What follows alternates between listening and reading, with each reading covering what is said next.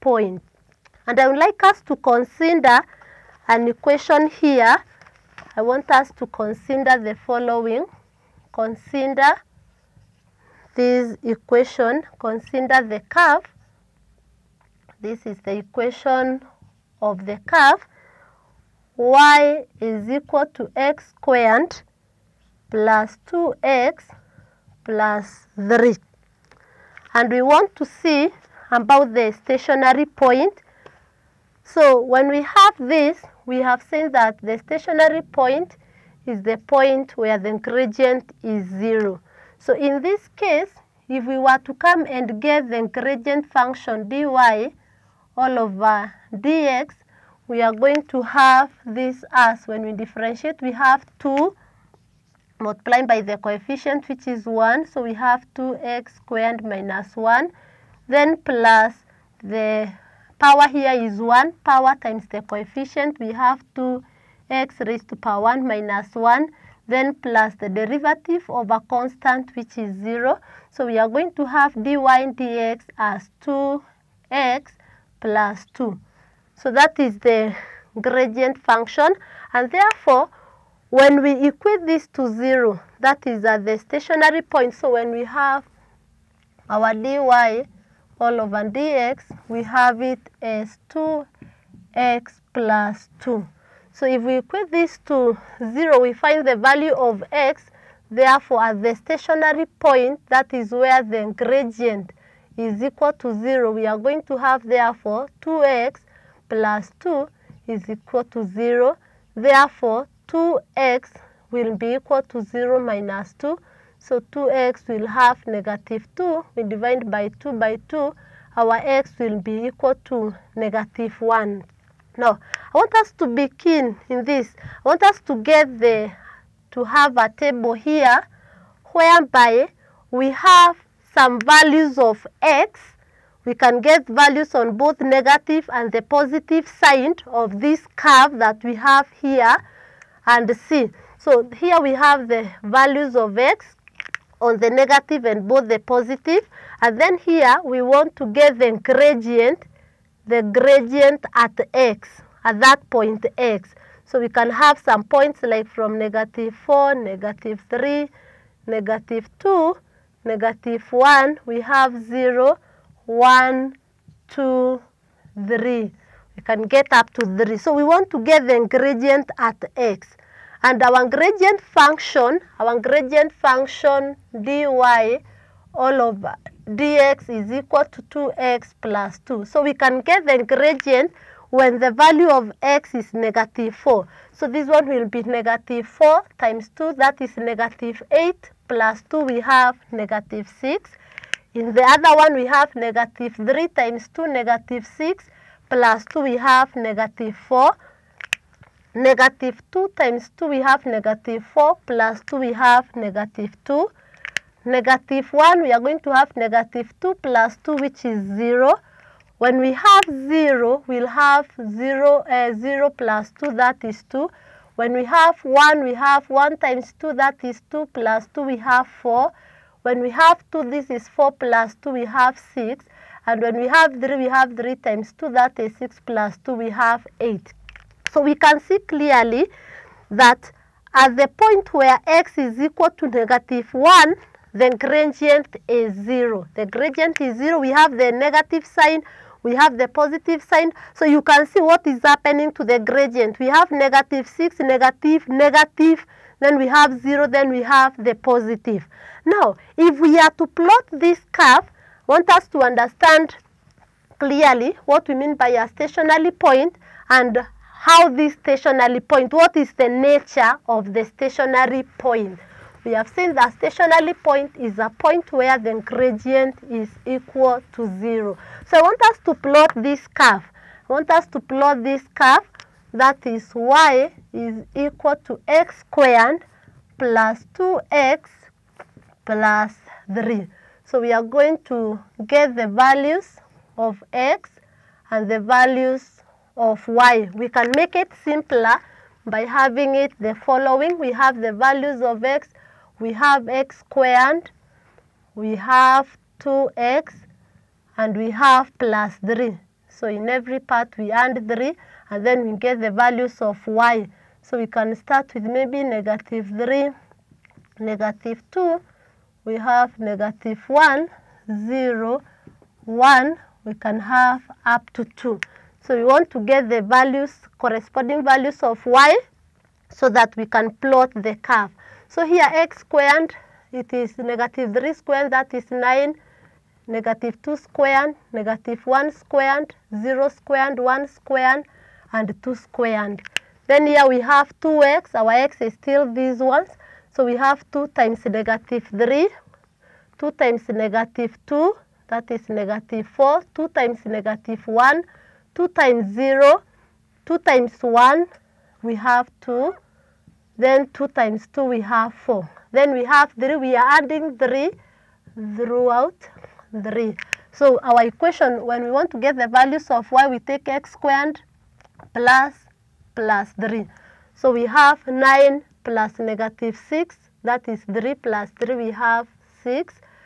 Then we have 4 plus -4, that is 0 plus 3, 3. Here we have 1, then plus -2, it's the same as 1 minus 2, that is -1.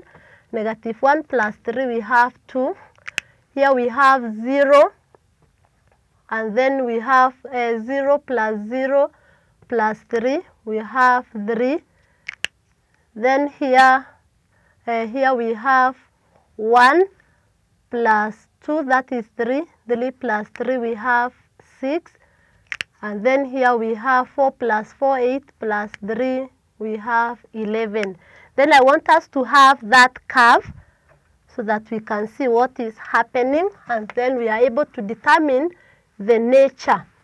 We'll be able to get the nature of the stationary point. So we plot that curve, x from -3 to 2, while we have only the positive sign. For x, we have both the positive and the negative. So here we'll have our curve. This is our curve. So we have here -3 to 2. So we can have 1, 2, 3, 1, 2, 3. So this is what we have. This is our x-axis. We have 0 here, 1, 2, 3.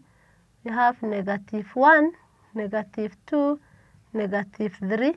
Then on the y-axis we have 6 to 11. So we start from 0 up to 11. So we have 1, 2, 3, 4, 5, 6, 7, 8, 9, 10. We can have up to here 11. So we have, that is 1, 2, 3, 4, 5, 6, 7, 8, 9, 10, up to 11. So we have that. We want to plot the points so that we can obtain the curve. -3, -3, 6. So we have -3, 6. So we can estimate it to be there. Then we have -2, 3, -2 and 3. Then we have -1, 2, -1 and 2 is here. Then we have 0, 3, 0, we move now to 3. Then we have 1, 6, we have 1 and 6 is here. Then we have 2, 11, 2 and 11. So that's the curve that you are going to have. Our 11 is there. So we plot that curve. We have from this point here, -3. We move on to that. We move to this. Then we move to that point all the way to our last point. And we obtain the curve. So this is the curve that we have.